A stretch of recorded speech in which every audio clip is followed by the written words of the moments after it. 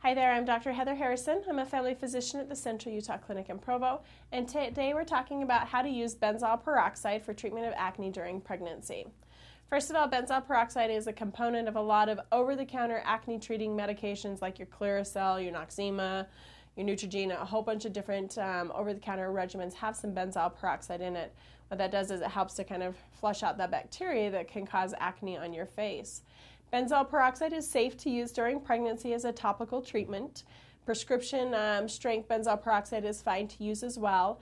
The biggest thing when it comes to treating acne during pregnancy is you should avoid the retin-A treatments. Accutane definitely should be avoided during pregnancy or any time when you anticipate that you could get pregnant. Antibiotics that are often used for prevention of acne as well, often would recommend not using those during pregnancy unless really bad outbreak that we're needing to get under better control.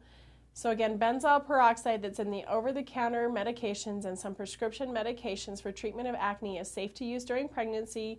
Again, used topically, less than probably 5% of it is absorbed into the system and does not cause any concerns with your pregnancy. So you're fine to keep using those benzoyl peroxide washes during pregnancy to help fight off acne. Again, this is Dr. Harrison talking about benzoyl peroxide use during pregnancy.